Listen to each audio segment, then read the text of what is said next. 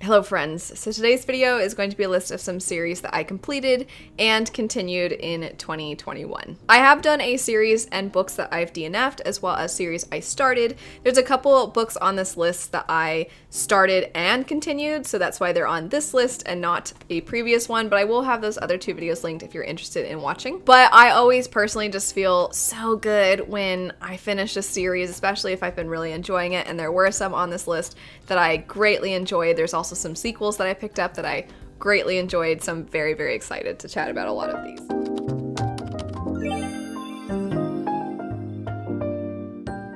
Let's just get out of the way the ones that you all have heard me talk a lot about, and that would be Flamefall, and then technically The Bone Shard Daughter and The Bone Shard Emperor.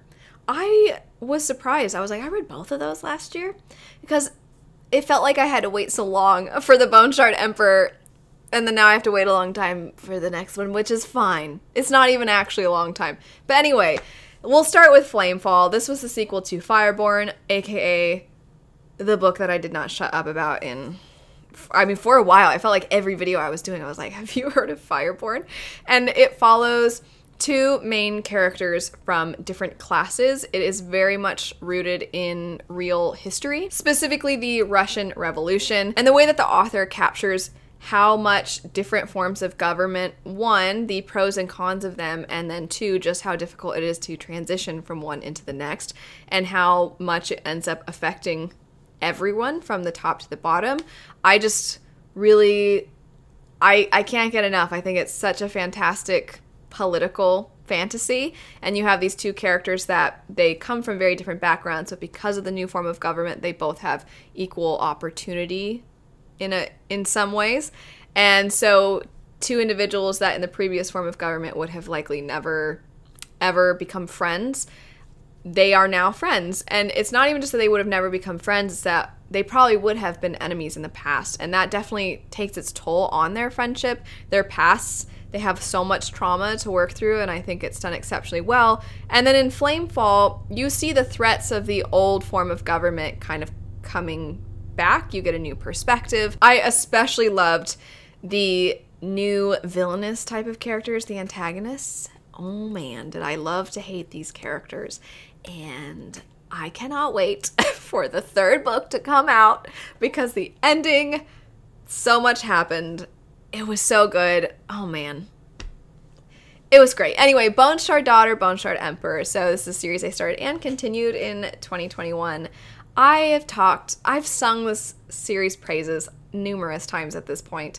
I love how it's kind of a genre bender in the first book, and then in the second one I would say it's more fantasy, but I really liked the way that things were expanded on. I liked the way that the characters' plot lines came together a little bit more. I like the animal companion aspect to it. The magic is super interesting. And then our characters. I really enjoy our characters, especially Jovis. I like Jovis. He's fun. And I like his animal companion, mythological creature, also very fun. I think the sequel was a fantastic sequel, and it also has my heart at the very end. I'm like, no, no, no, no, no. And I really need that third one. It's been pushed back, which is fine. I am not really intending on going super in-depth with any of the books I mention. I will have other videos linked, however, because we're talking about sequels, I don't want to say too much, but what I can say is I love this series. Everybody should go pick it up. Next up, we have A Vow So Bold and Deadly. This is the third book in the Cursebreaker series, and it was a satisfying conclusion. It was again, you don't want to say the tone of the ending because that can be spoilery, but I think the way that she tied things together, she did. She tied them together. The loose ends are now tightened up appropriately. And I still think that the first book was my favorite in this trilogy. I, in some ways, kind of wish the first book had been a standalone. I appreciate what she did with the series as a whole. I strangely think that the second and third books made the trilogy overall feel a little bit younger in tone than it would have if it had just been the first book, even though the first book also is, it's young adult, and so it's geared toward a younger audience in general. I just felt like I enjoyed the tone of the first one a little bit more because the stakes that were established from books 1 and 2 and the way that certain characters are kind of pitted against each other in the final book for me, I was like, are they though? So I just feel like perhaps I wanted things to get a little bit bloodier and higher stakes and more intense than they ultimately did, but I still enjoy this trilogy as a whole. I love Harper, and I do really enjoy Bridget Kemmerer's works. I also read Defy the Night this last year and quite liked it, and I'm excited to read more of her works moving forward. After that, we have All the Tides of Fate. So this was a duology, and it's a kind of sea-centered duology where you have characters. It's a traveling story where they're trying to accomplish a certain thing, and they often have to be on a ship. There's mermaid type characters as well as some other really fun, interesting type of mythological creatures, and the author's ability to write settings and the details of people, the way they dress and culture from one island to the next. That's the part of the story that I really enjoyed. And it takes a lot because descriptions, for me, I'm always like, I want it to serve the story. And sometimes I think we have so much description that it actually strangely pulls me out of the story, because if I start to picture something, I'm like, I got it. But in this story, it was like, yeah, tell me more. That sounds really cool. And so I really like the descriptions in the story. And I enjoyed, of course, the characters and their overall arc. And I enjoyed the ending. I can see there being potentially another series in this world in the future. It's not a new favorite. It's not one that hit me really hard, but I did have a good time with it. And I could see myself rereading it someday if I just need to jump into something fun and adventurous. Next up would be The Wolf of Orenyaru and its sequel, The Icosar Falcon. I only have one book left, and I was hoping to complete this trilogy. I did not, unfortunately, get to that last book, but we follow a woman who, she is a mother, and she's also a queen. She has a lot of people kind of snapping at her throat. She has a lot of enemies, sometimes right in front of her, sometimes that she does not see, sometimes she doesn't expect. And one person who should be her greatest ally, she is honestly not sure if they are an ally or if they're an enemy, and that would be her own husband. So they have been separated for a while, and she very frustratingly still needs his help to try and secure power. So she has an opportunity to meet up with him again, but she doesn't know if it's a trap. She doesn't know if it's really him. She doesn't really know what's going on. And that's the setup for the first one.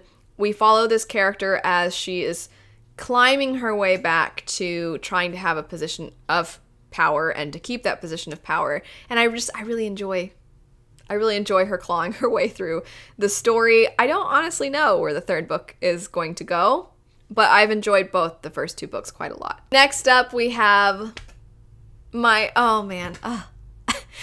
Winnowing Flame trilogy. So I talked a lot about Ninth Reign after I read Ninth Reign, which is the first book in this trilogy.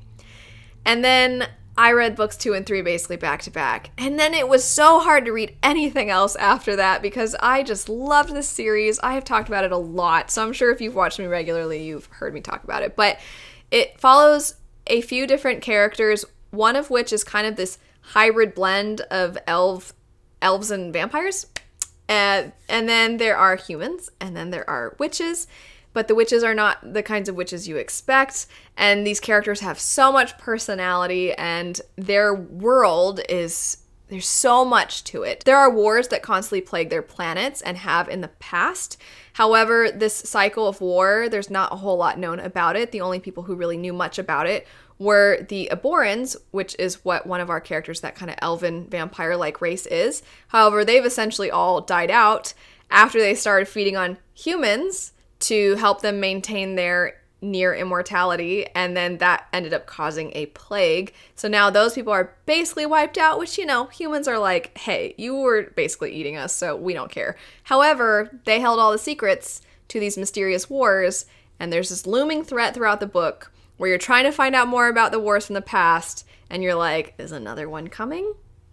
And then it goes from there, and it's so good. It's so good. The ending hurt me, but it was great, and I loved it, and I want other people to read it. It's so good. Next up, we have Wings of Shadow by Nikki Powell-Preto. This is the third and final book in the Crown of Feathers trilogy.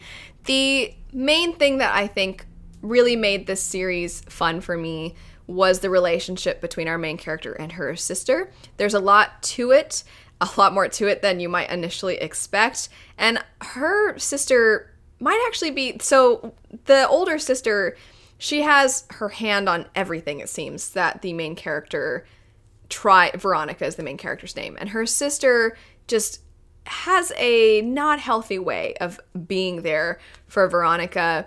And it's very controlling and it's very manipulative. And it's hard to read at times. However, this character, you get more of them as the series progresses.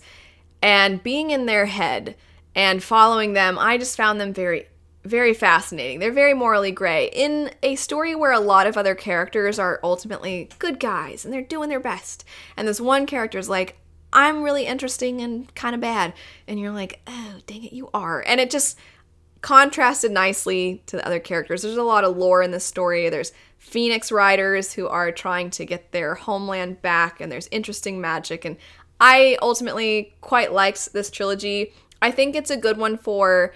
It's definitely young adult, but the lore and how much there is with the history of the kingdoms and the relationships between previous rulers, the way that Phoenix Riders play a role in their society, I think there's enough there that it's a good introduction to more epic fantasy, but for younger readers, and I really enjoyed that. Next up, we have Wildcard, which was the sequel to Warcross. I had read The Kingdom of Back by Marie Lu, which is very different from most everything else she has written. And then I was wondering from all of you, what should I read next? And a lot of people said Warcross is not the best one to get into because they don't feel like it's her at her best. And I'm like, well, I'll start that one because I want to start from where people don't think it's her best and then work my way up. And I actually really enjoyed Warcross. And then I read Wildcard and everybody was like, oh, Wildcard as a sequel is just... It's kind of a letdown. And I read Wildcard, I'm like, I liked this one too. I liked the themes that are explored. I think there's a lot of science fiction, some classic sci-fi themes that I really liked what Marie Lu did with them. Marie Lu is just kind of sneakily becoming one of my favorite authors because I picked up a couple other things by her since then, and I always have a good time. I always have a good time. Last on the list was a reread as well as a continuation, which would be Skyward, Starsight, Cytonic, and then the two novellas, Sunreach and Redawn. So Skyward is still my favorite overall, and I actually really enjoyed the novellas. I don't know where the fourth book is gonna go, but I did a whole live show with some friends, so we discussed Cytonic quite in depth over there. I don't want to say too much because we are talking about so far into a series, but I am eager to see how the series wraps up. I just felt that the first book was much smaller scale, and the way that the character relationships are developed throughout the story, I absolutely loved, like the character growth. And then once it starts to get much, much bigger in scope, I found myself missing that more intimate feel of the first one.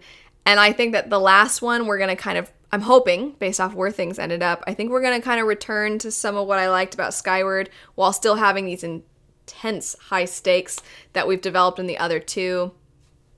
But I don't know, we'll find out. That's it for some series that I completed and continued in 2021. If you've picked up any of these series, definitely let me know your thoughts. And if you want to chat spoilers, just make sure you write spoilers in your comments so that nobody looks down and has something ruined for them. But anyway, thanks so much for watching. I hope you have a lovely rest of your day, and I'll see you all later. Bye.